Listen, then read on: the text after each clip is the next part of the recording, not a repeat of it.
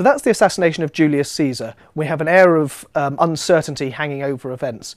But one person in particular is standing forward at this moment. One person in particular has been launched to the front of Roman politics by the assassination of Julius Caesar, and that man is Mark Antony.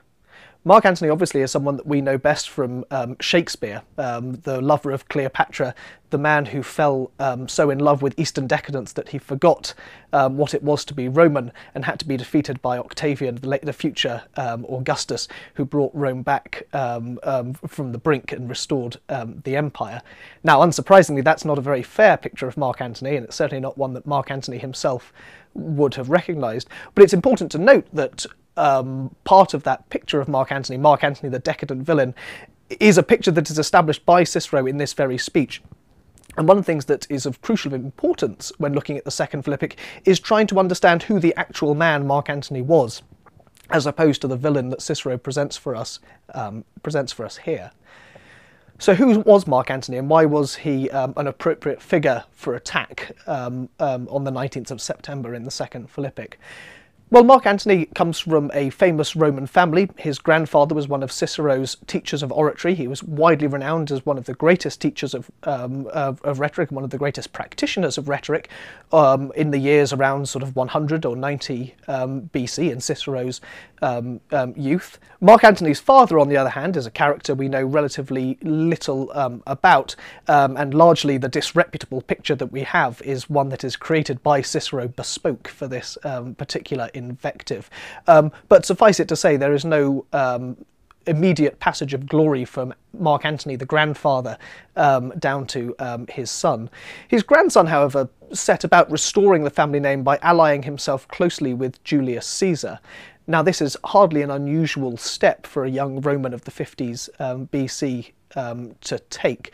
When Julius Caesar had ended his consulship with the decision to enter Gaul and to try to finally avenge the burning of Rome several hundred years before by the Gallic tribes, and to finally bring this large area of the empire back under Roman sway, or rather under Roman sway for the first time, a huge number of ambitious young men, not least Cicero's own younger brother Quintus, set out to act as lieutenants in Julius Caesar's campaigns in order to try to achieve the requisite glory to help push them up the political ladder. We're all familiar, I think, with the idea that Julius Caesar sent a large number of commentaries back from his wars in Gaul. Every year the Roman people were sent what would we say, a modern 60-page summary of that season's campaigning. And while a lot of that emphasises the brilliance of Julius Caesar's military campaigning, a very large part of these texts are made up with praising the exploits of his young generals, of the young lieutenants who he's left in charge when he's off doing important things elsewhere. Now, Mark Antony is one of the greatest of these lieutenants. Mark Antony is someone who Caesar was able to entrust with large commands, who could entrust large parts of Gaul to look after while Julius Caesar was, say, going out invading that cold, wintry island of Britain. Mark Antony could be trusted to look after the troops. Now, every few years when a young man's age made him eligible to come to Rome and stand for election, Julius Caesar would support these people, and Mark Antony every year was sent to Rome with a troop of citizen veterans who would vote him into his year of office, at which point he would discharge his duties as such, promote Julius Caesar's brilliance, and then afterwards return back to Gaul to continue campaigning. As I say, this is a very natural way of making your name. And while Mark Antony was particularly brilliant, he doesn't necessarily stand out for this particular choice of career. A large number of people in the Senate, a large number of people listening to this speech will have followed exactly the same career route as young Mark Antony. So why is Mark Antony so important? Why is Mark Antony the one person who has a speech delivered against them of this style? It's certainly not the case that Cicero delivered Philippics against all of Julius Caesar's former lieutenants in the wake of the assassination. Why was Mark Antony picked out for that choice? Well, part of it is coincidence.